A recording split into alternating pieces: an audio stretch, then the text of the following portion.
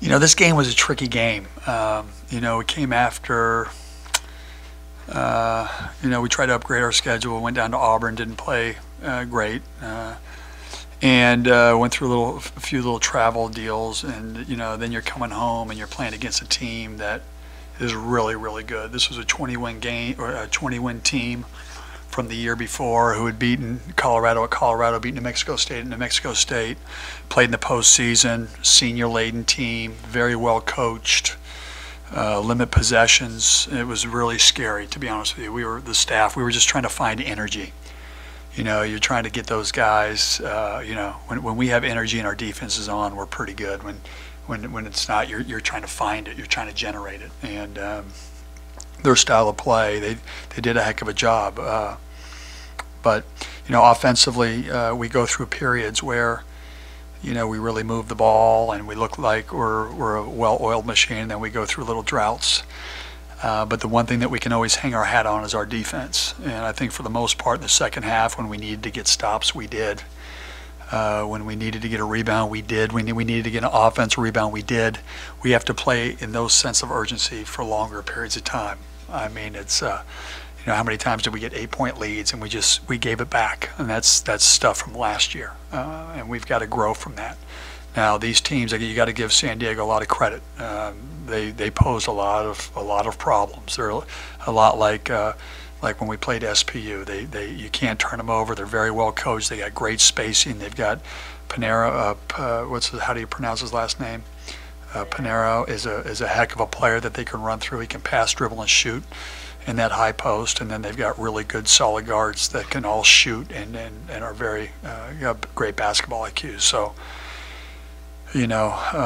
energy, we found it when we needed it. We didn't have it the whole game, but we won, and that's at the end of the day, that's all we were trying to get through. Is let's do that. Let's get a win. Let's fight. When we had to find it, we did.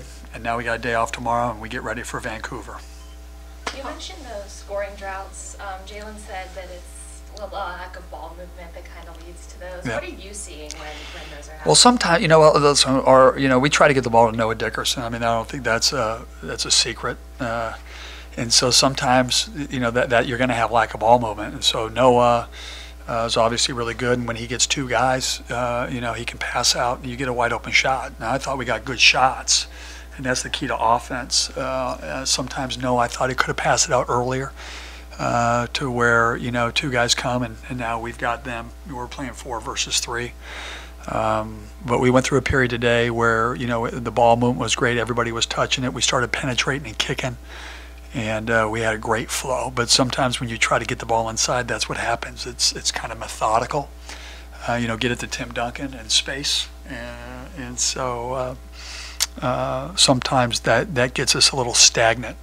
I feel like San Diego did a good job because of the way that they play. It limits possessions, less possessions, and that also kind of hurts your offensive rhythm sometimes. Coach, with Noah, he plays hard, he's emotional, he's flailing. How do you keep him reined in enough where it's a benefit and not a detriment? We're talking to him all the time. He's a hard guy to officiate because he's so good down there, and sometimes he knows how to draw fouls. He's the big man version of Ginobili, but he's got to be smarter than that. That's how the officials kind of look at him, and so they think of the flop. We need to get him in the shape. When he had the injury, he's not in the shape that he needs to be in to play great on both ends of the floor, but he just needs to be more, we'll say, just play the game. Don't sit there and flail. Just be the best big man in the country, which we think he is when he's on. But don't be a distraction. Don't be a distraction for the referees and the crowd, because sometimes those plays, you got 2 or 3 offensive fouls in the 2 previous games, and we need him on the court. When he's on the court, we're a different team. With the way he plays, is that conversations that maybe coaches or players have with the officials before the game? Yeah, you know what? The officials, it goes back to he's been in this league for 4 years, and they know him, and he's a hard guy to ref. I felt like in some, I'm not going to go specific games, but because of that, sometimes it hurts them because they're already anticipating a call, and sometimes he can get an early one or an early two, and as much as the theatrics are great, it hurts the team. And he'll be better at it. And I think a big thing is him getting back into the shape. He had the little sprain of his knee, and he hasn't been back to the Noah Dickerson that we know. He's had his moments, but we need him to be the best player in the league, which we believe he can be. Like the last possession, what were you trying to take away with their thought about when it got to a certain point of foul? Yeah, well, we usually foul. Well, we can't tell you when we foul because that will get. But yeah, I mean, we can. Well, you know what? We played it down. It was 3. Obviously, no threes, no fouls. Don't want to stop the clock. Sometimes you get into a scramble situation. You practice situations, but in that instance, we didn't foul, and I think with 22 on the clock, sometimes you're better off just what we were doing. We were switching on that ball screen, extending it out, and making sure that the 5-man would go to the corner, which means we'd almost have 5 players out, almost like a man. And thank God it didn't bite us. How important was it to the team's psyche to get a win today after Friday? Listen, I told you guys this before. It's like being in a sand trap. If you're any golfers, it's like, oh my gosh, I'm in the sand trap again. It's a hard shot. Might be 2 of them. This was a hard team to play. And you're looking at your team, and they're a little bit drained, and you're trying to get that energy to come out of them, and against a high quality team. So I think the staff, the players are relieved because this was a really quality team, and to come out with a victory in the state that we were in. They're a 107 Ken Palm team, whatever Auburn was. I mean, these are really good teams. And, I think, what was it, 3 games in 9 nights? Is that what it's been? Is it factual? Saturday, Sunday, Monday. September? I don't know. What country are we in? Where are we? Who won the election? I can't do math. 3 games, whatever it was. The bottom point is we've been playing a lot of games. We need a day off. We need a couple days off. Travel cross country, come back, top team. And so, to come out with a victory tonight is huge. Given all the circumstances Yep. that you just laid out, Yep. how important is it to have, it seems like Hamir and Nas have become your energy guys. Yeah, no, there's no question about it. The sophomore class has been huge.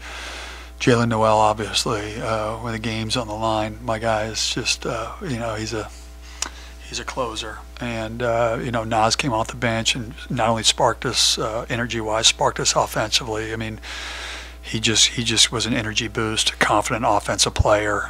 We believe he can be that scorer off the bench when you don't have it. Hamir Wright is just one of the best all-around players on our team, if not the best all-around player. He passes, dribbles, and shoots. He's great defensively. He can play the forward, the center. He's 6'9". I mean, he made blocks tonight, made plays, rebounded the ball.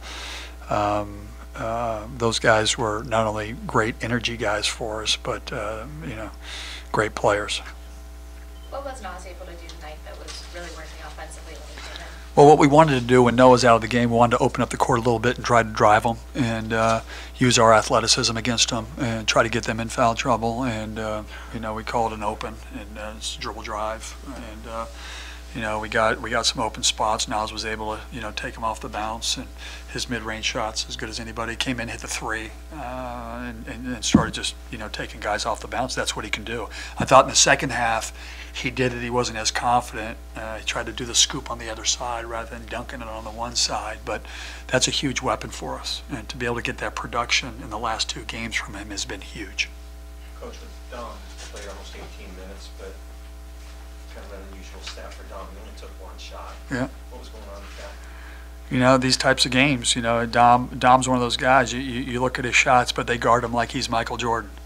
So when Dom's on the court, you're playing 4 versus 4, and so he's a space guy. So Noah's on the court. He's such a 3-point threat. We'll do a better job of getting him shots. We need him to get some shots. But for the most part, every game's going to be different. I started putting Dom in the game because he's active defensively. He rebounds, and he's great. He's really good for us defensively. But One more, guys. I haven't gotten a chance to talk to you, obviously, but the fire, the bus. yeah. All I can remember is being in the front seat and the guys in the back saying, "I think there's a flat tire." And we're going. Am I allowed to talk about this? Yeah. All right.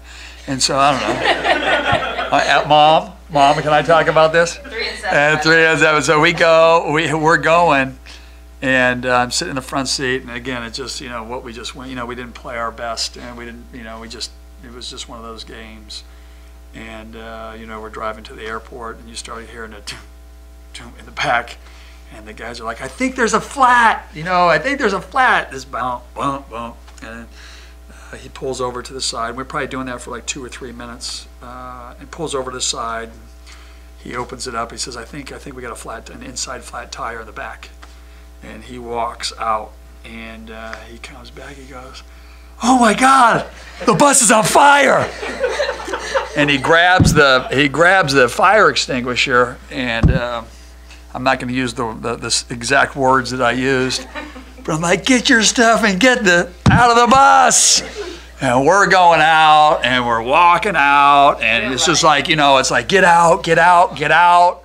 Don't leave just get your, and, we're walking, and on the side, there's a side road, and then there's like a little ravine up on a hill. And I don't know, was it a church or a? I think it was a church. It wasn't a church, it was something. And literally, it was like, I'm walking, and I get out, and we're going, get out of the bus, And I go and I step down, and I'm just like I don't even know what was it. It's like swamp water. It was like right here, like mud, and just you're getting out. The guys are getting out.